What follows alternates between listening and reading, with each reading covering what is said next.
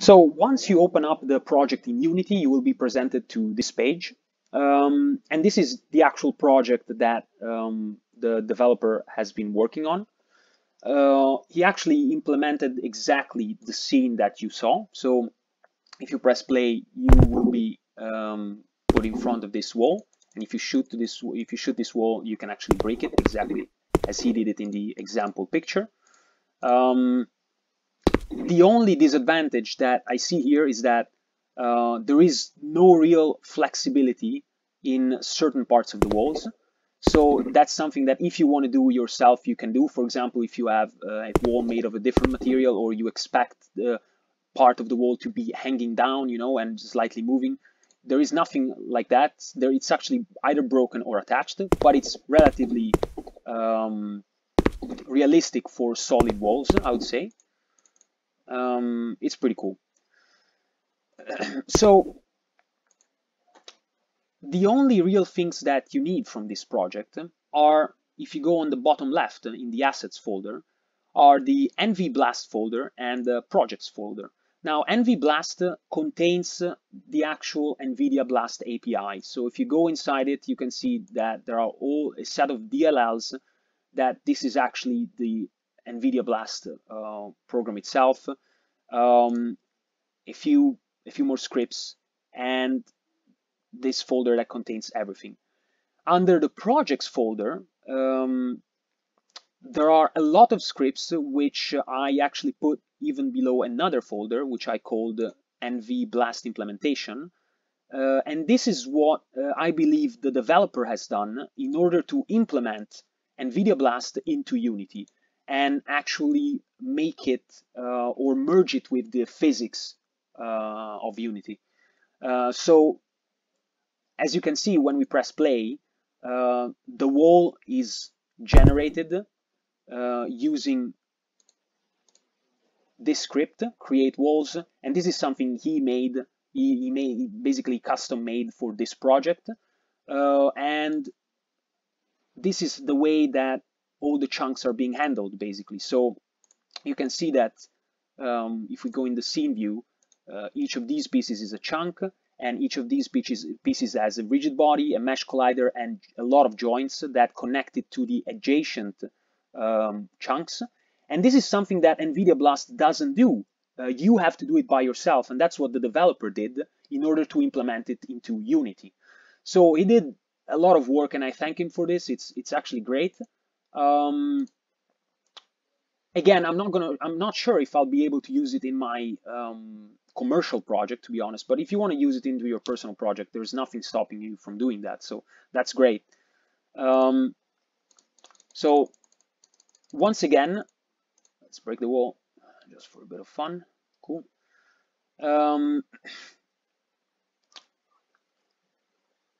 Basically, as I was saying before, the only two files you really need, the only two folders you really need are the NVBlast and the project.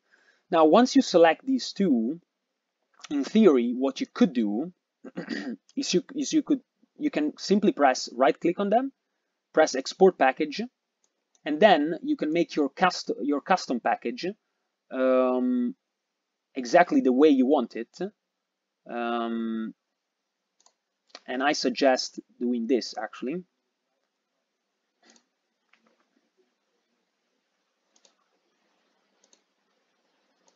I suggest exporting only these two, NVBlast and the project. You don't really need tools. Once you do that, you can export, you can make a custom Unity package, and then you can import it in your own personal project. This is pretty much it. Once you do that, you should be able to have it up and running in, not too long. You might encounter a few issues in your project. If you do, just let me know in the comments. I can give you, a quick help to debug that or fix that and have NVBlast running properly.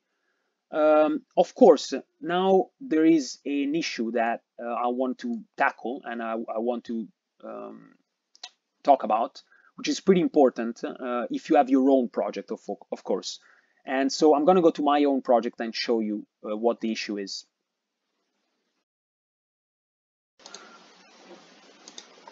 So we are back into my project. So as you can see, here in my scene, I actually have right here under scripts, I imported basically Nvidia Blast. So I have the fractures folder, utils, weapon. Actually, I don't really need this folder, to be honest, the fire gun and fire gun at it. No, fire gun alt.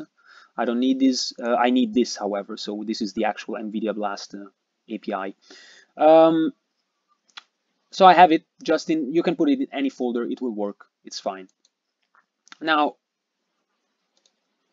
as I showed you before, in the example project, in order to create a wall, the developer created an empty game object, which I did right here.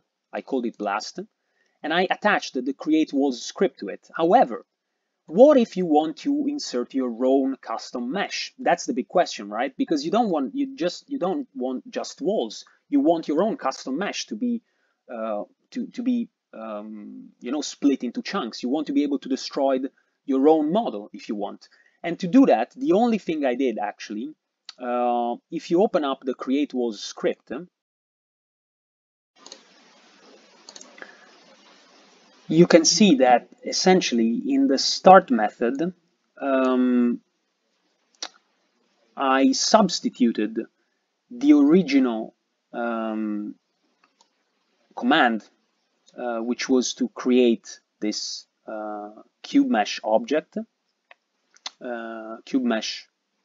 of mesh type, with this other command, which essentially grabs the cube mesh game object, which I set into the inspector, which I passed into the inspector. So in this case, it is the game object that I made using ProBuilder. And then I grab the mesh filter component, and I actually grab the mesh of that mesh filter component. So basically the only thing I did is I feed the game object and I grab the mesh of that game object. And then what happens is that I let the script handle that. And as you can see, basically the cube mesh is now, it becomes an input of Nvidia Blast later on. And it will be fed to Nvidia Blast, and Nvidia Blast will return all the chunks of that mesh, basically. So it's as easy as that. You don't really need to change anything else. If you want, and you'll probably need to do that at some point, you might have to change the position, the transform position of the fractured mesh. This really depends on how you handle it. So it's something that I can't really explain. It really depends on how you want to handle it, because when it's creating the fractured mesh, it will essentially reposition it. So as you can see, the developer here added a vertical component to it to make sure that the wall was grounded, but you might not want that for whatever reason. And then something else super important is this part. Now, in this section, the developer made this section in order to ground the wall, or essentially put a frame to the wall. What does this mean? It means that if you do not, so in Unity, as we will see in a second, there are 4 checkboxes, and each checkbox essentially asks if you want the wall to have a frame, a bottom frame, a right, a left, or a top frame.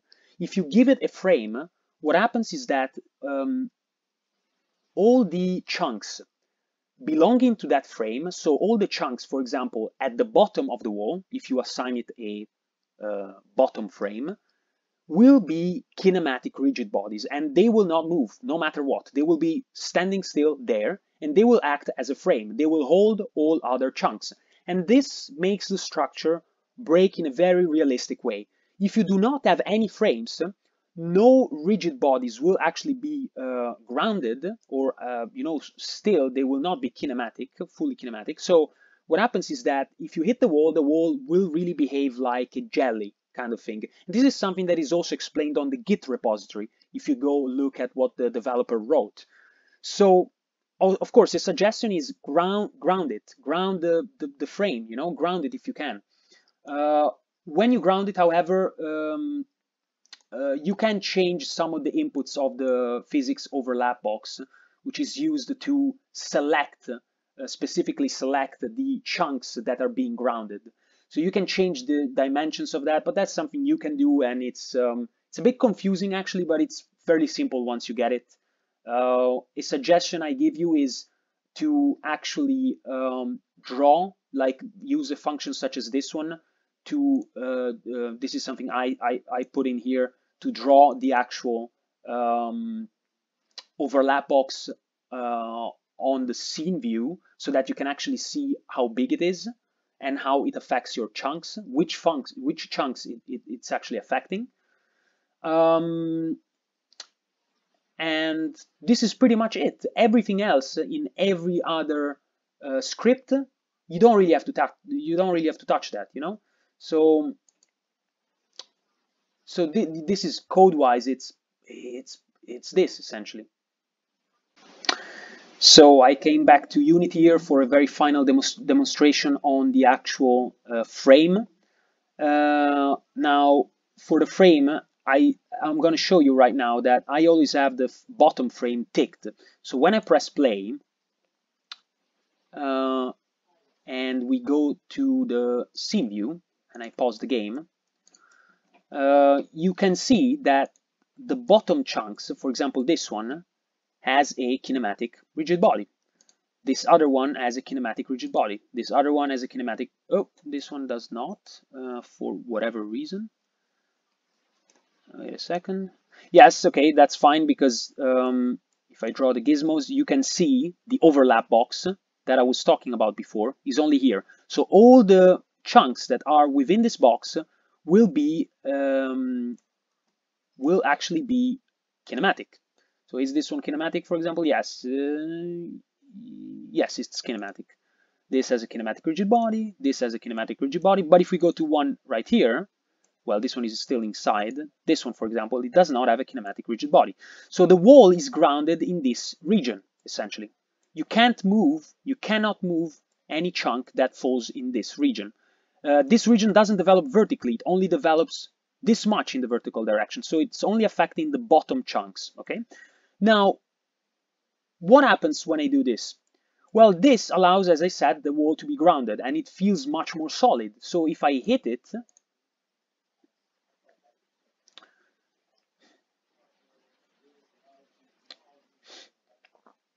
you will see that we hit it.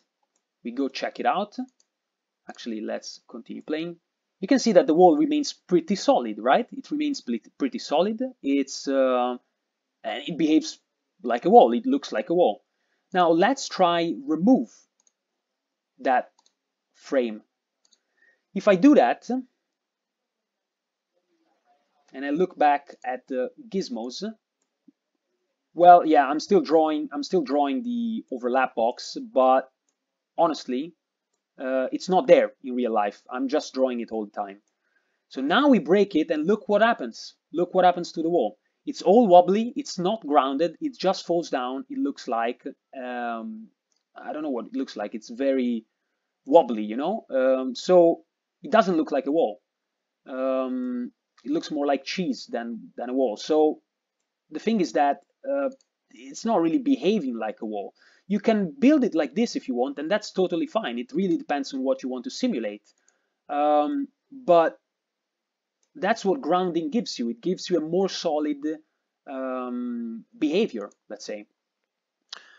So guys, I hope I covered most of the aspects in this video. I hope you're happy about this. And if you have any questions, or if you want to know more either about the game or Nvidia Blast, just let me know in the comments below, and see you next video. Thanks for watching.